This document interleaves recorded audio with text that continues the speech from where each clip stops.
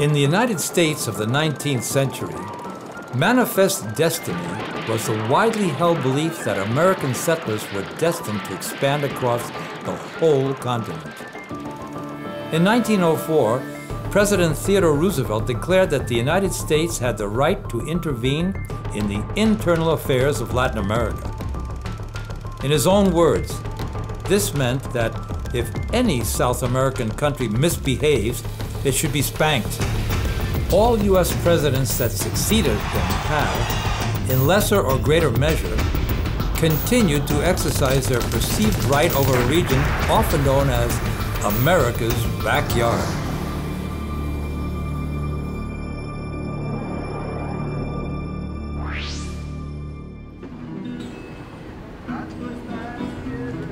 After more than 400 years of Spanish colonial domination, in 1897, Puerto Rico was given the right to govern over its affairs. Although still under the rule of the King of Spain, for a short time, Puerto Ricans had a degree of autonomy they were never again to enjoy. Only 5 months later, Spain and the U.S. went to war. After swiftly defeating the Spanish, American forces occupied Puerto Rico. A raíz de la ocupación de Puerto Rico y la firma del protocolo que cesa las hostilidades entre el Reino Español y los Estados Unidos, se comienza la negociación de un tratado que se negocia en París. El Tratado de París claramente establece que todos los asuntos de Puerto Rico van a caer y están intrínsecamente en el Congreso de Estados Unidos. Al día de hoy es lo mismo, porque ese Tratado de París está vigente. In 1900, the Americans gave Puerto Rico its own House of Representatives. Even the building itself was designed to resemble Washington's. However, the U.S. Congress retained the power to overrule the Puerto Rican legislators. President Theodore Roosevelt then recommended that Puerto Ricans become U.S. citizens. Despite the overwhelming opposition from Puerto Rican legislators, in March 1917, the U.S. Congress decided that all Puerto Ricans were now citizens of the United States. 1 month later, the U.S. entered the First World War.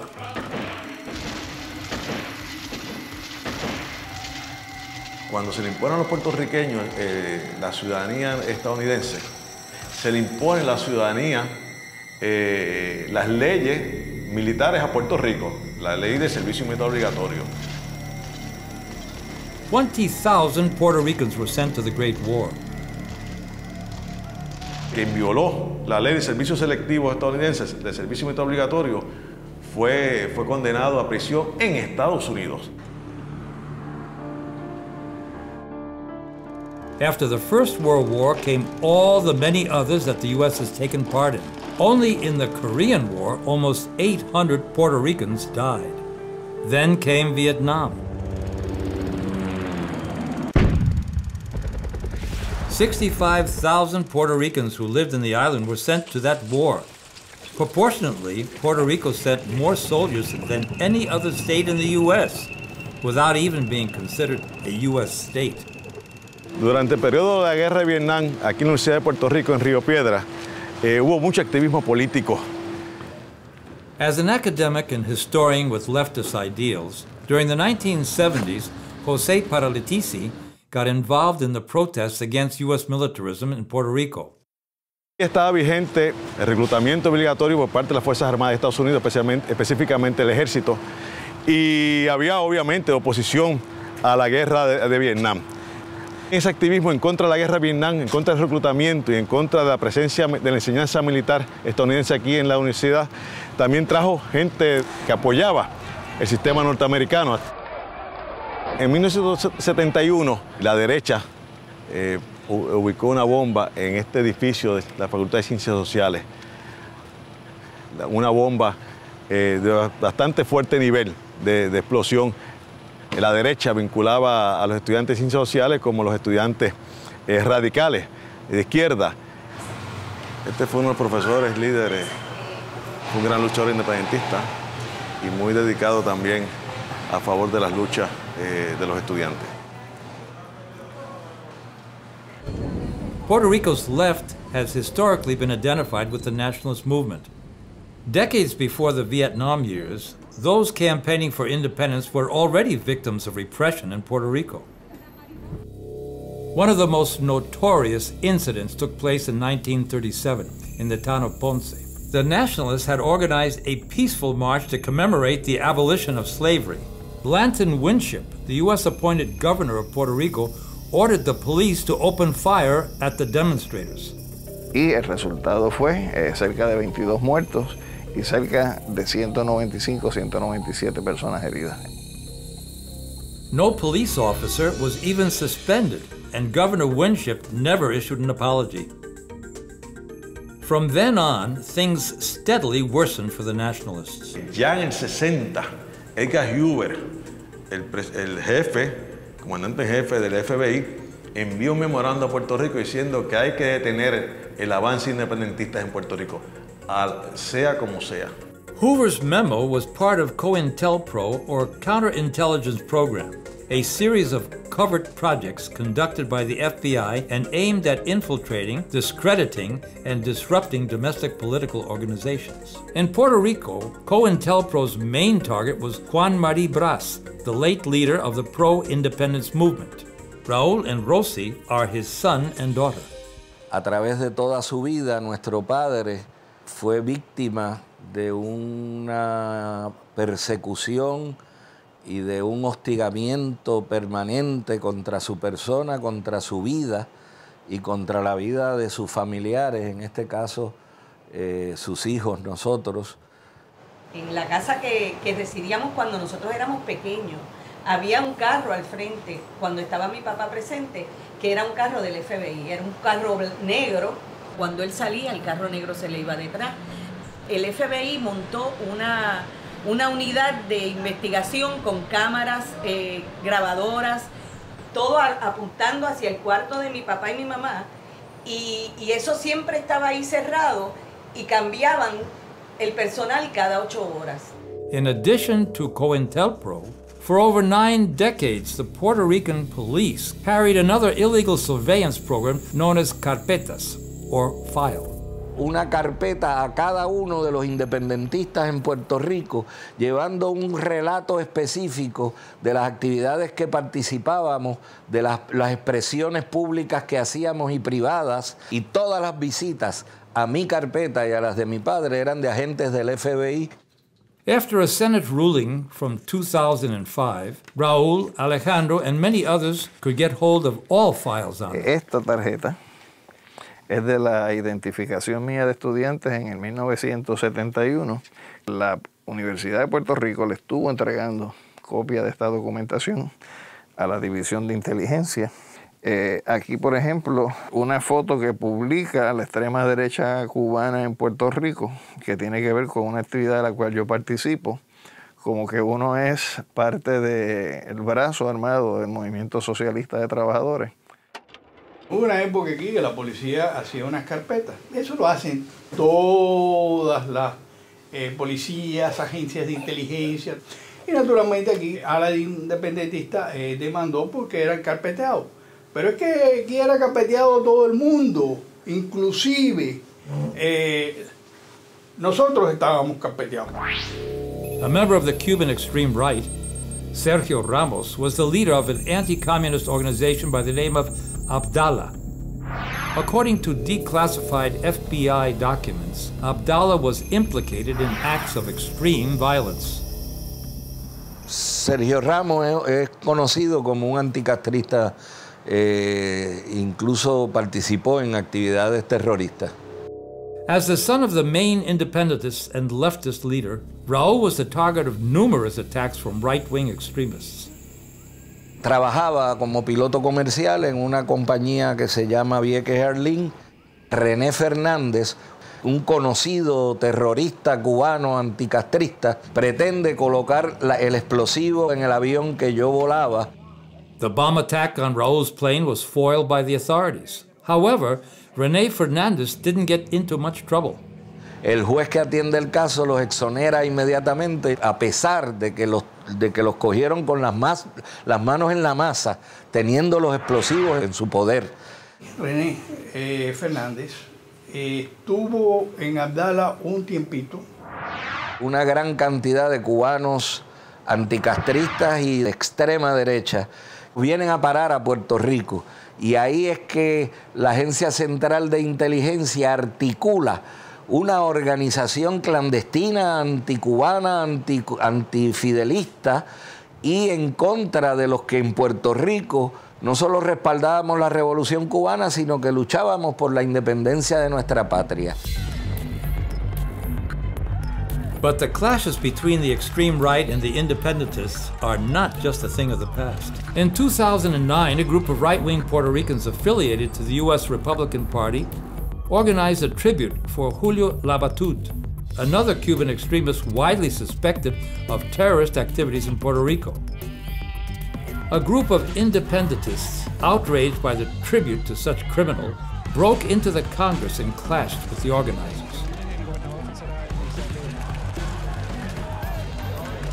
Estábamos aquí tratando de impedir que entrara esta turba y inmediatamente pues alguien lanzó desde allá, que no pude divisar, un objeto. Esto refleja esa ala, esa área hostil que existe en Puerto Rico contra el exilio cubano radicado aquí. Que son los detectores metálicos. Empezamos a mirar para todos lados y vimos que había un extinguidor allí. El amigo Bencomo, tratamos de sacarlo y no podíamos, era muy rápido aquello, pero al fin lo tuvimos y se le echó ese humo. Eso fue lo que calmó aquella manada de personas. Ahí fue que paró la cosa, salió huyendo, gritando. This is Osvaldo Bencomo. According to the FBI, he was the military chief of Coro in Puerto Rico. During the 1970s, Coro was described by the FBI as an umbrella group for anti-Castro terrorist organizations. Bencomo ultimately was the man responsible for several bombs and other attacks on leftist targets. Yo tengo muchos amigos independentistas que hablo mucho con ellos y me tratan bien, yo los trato bien, con respeto. A no ser esa cierta de algunos que hay que son intransigentes. Together with Bencomo, the other main leader of the Coro in Puerto Rico used to be Reynold Rodriguez. Now living in Miami, Reynold admits to being behind many violent actions against the Cuban regime, but denies carrying out attacks in Puerto Rico. Yo estuve en Puerto Rico del 71 al 79. Los comunistas ahí pues sabían y yo era una piedra en el zapato, ¿okay? Para ellos allá en Puerto Rico. Había operaciones aquí que eran otras personas que eran operaciones secretas y eso que no, tú sabes, que eran distintas cosas. Siempre piensa una cosa, que estamos en los Estados Unidos y respetamos las leyes de los Estados Unidos. Despite his assurances, FBI files signal him as the man behind a plot to murder Puerto Rico's nationalist leader, Juan Maribras. The Cuban extremists failed to kill Maribras. However, another member of his family was the victim of a mysterious murder. La CIA organiza ese grupo de cubanos que son los responsables directos del asesinato de nuestro hermano y del asesinato de muchos otros puertorriqueños. In March 1976, Santiago, the eldest son of nationalist leader Juan Maribras, was found dead inside an abandoned car. He had been beaten and then shot at point blank. La noticia fue estremecedora y de ahí en adelante, por el resto de nuestras vidas, recordaremos esa situación tan desagradable. Estábamos muy desesperados. La secretaria de papá salió muy alarmada diciéndonos que había aparecido una persona muerta y pensé que había sido un acto represivo. The actual perpetrator of the crime is Henry Coita, After serving 14 years in jail for the murder, he now lives in Miami, Florida. Tuve una pelea con él. Y entonces en la pelea yo le disparé. Y él cayó muerto. Entonces yo dije, ¿qué voy a hacer ahora? Ya, me puse muy nervioso ante una situación como esa. Y llevé el carro hasta frente a una fábrica de comida. Había un cerador ahí. Y ahí dejé el carro. Ahí me metieron preso en Puerto Rico. Henry Coira has a history of mental disorders, and many believe he could have been used by extremists to carry out the murder of Santiago Martí. Coira era un joven que se crió en el barrio donde nosotros vivimos desde niños, en Cupey, y era una persona que padecía de sus facultades mentales. Up to date, the FBI continues to withhold information deemed vital for the solving of the case.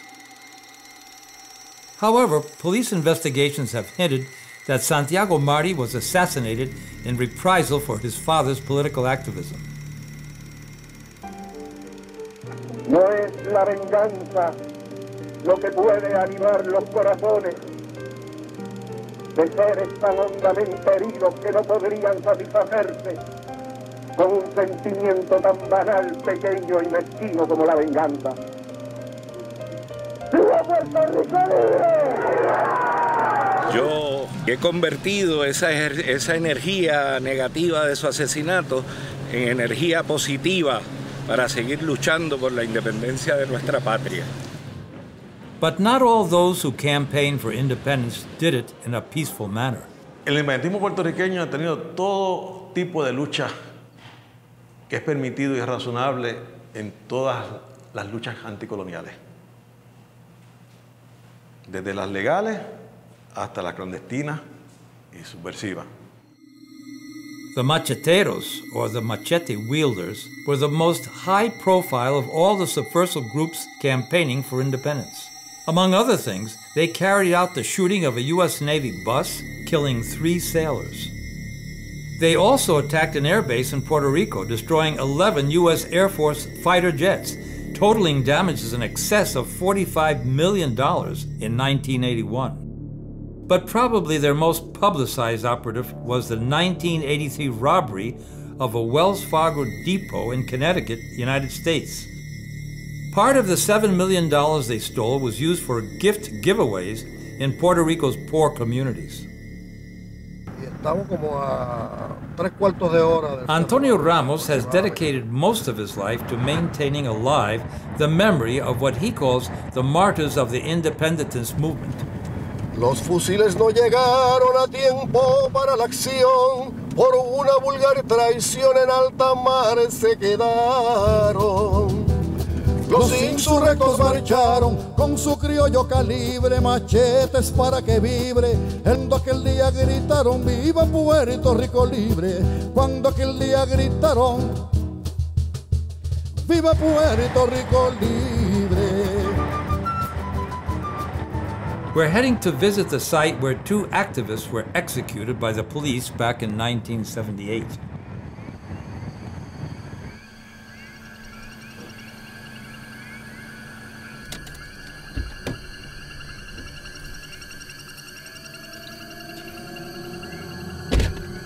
Uno de ellos quedó tirado aquí. El cuerpo del otro estaba a unos pies de distancia, cayeron uno cerca del otro. Aparte de que habían sido golpeados brutalmente, estaban de rodillas. Fueron acribillados mientras estaban de rodillas. El agente encubierto, que fue quien los indujo a los otros 2 jóvenes a venir hasta aquí, y siendo este agente encubierto el único que portaba un arma de fuego, trajo a estos 2 niños aquí, los emboscaron, fue un entrampamiento. The policemen involved initially claimed that they had shot the 2 men in self-defense while foiling a terrorist plot. An FBI investigation backed these claims. However, subsequent investigations uncovered a plot by the police to assassinate the young activists. 10 police officers were eventually jailed for the murders.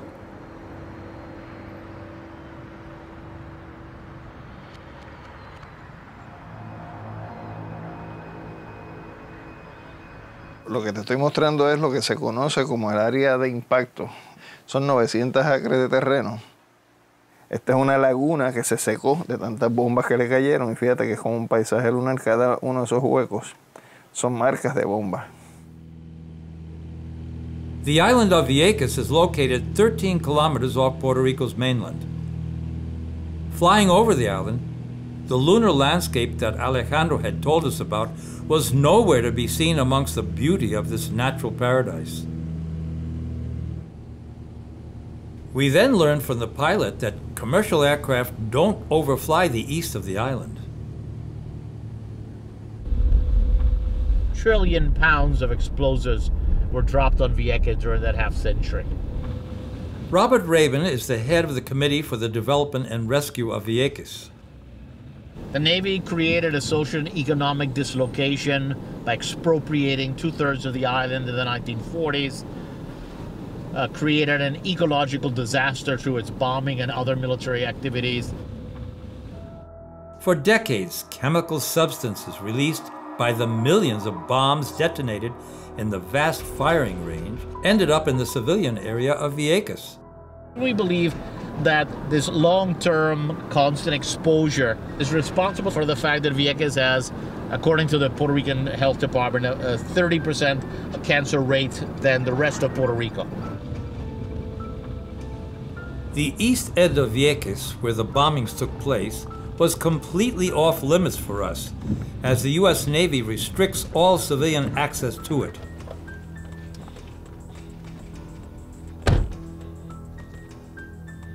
For decades, people would eat the crabs from this area and fish. Only in the 1990s, as a result of the community struggle, did the Navy finally admit that they had been dumping thousands of cubic yards of jet fuels and other industrial waste related to their Navy operations here. Yeah, so now the Navy says they are studying. There used to be other signs here, warning signs about danger, not to go into this area, not to touch the water. I don't think the Navy cares at all about the people of Vieques, the fish of Vieques, the lagoons of Vieques. I don't believe for a moment they're doing any serious studies to help identify the effects of their contamination. After almost 60 years of dropping bombs on the island, a shocking event was to begin the end of an era for the U.S. Navy in Vieques. Un avión lanza una bomba muy cercana al puesto de observación, donde se encuentra el guardia de seguridad de Avisanes, que muere. Y eso desata una indignación en el país. Que paren los bombardeos, que se vaya la marina, que paren los bombardeos, que se vaya la marina,